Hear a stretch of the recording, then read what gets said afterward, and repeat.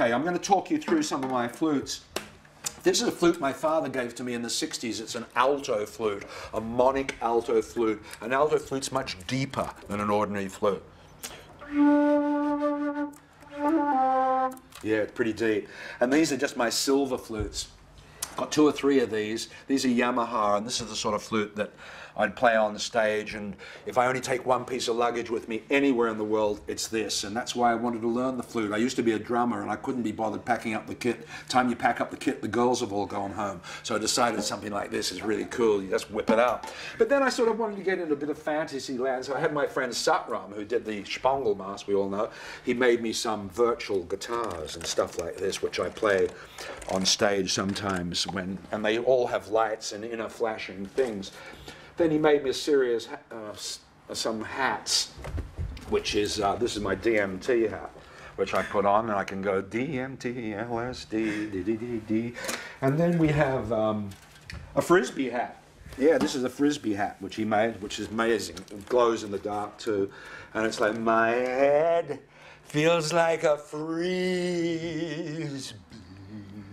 And all of that, you know all of that sort of stuff. Right, what else have we got here? Oh yeah, snake horn. Fantastic instrument this. Comes from the Amazon. You blow it like that. And of course it's blocked at the moment. It needs a bit of a laxative, but that is a shpongle snake. These are small shpongle horns, which are sort of portable things too. You have to play those, and here's a shpongle trumpet. Look at this one. Oh, they all have lights and keys, and and so on. And these are sort of things that we have on stage just to make it more fun and more exciting.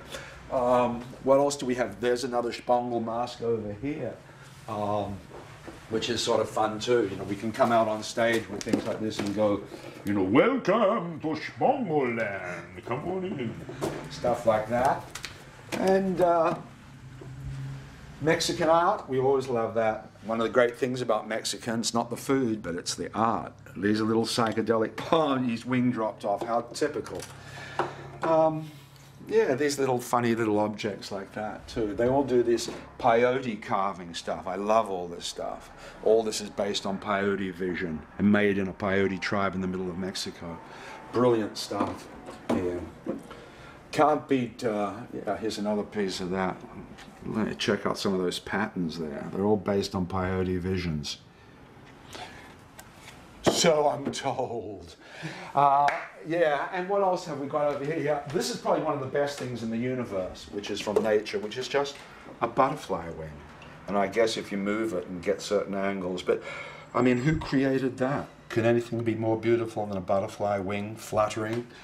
Maybe a hummingbird with iridescent wings sucking on a hibiscus, but otherwise than that, probably not. Oh yeah, that's another little creature. Oh, I must show you this creature. Come over here.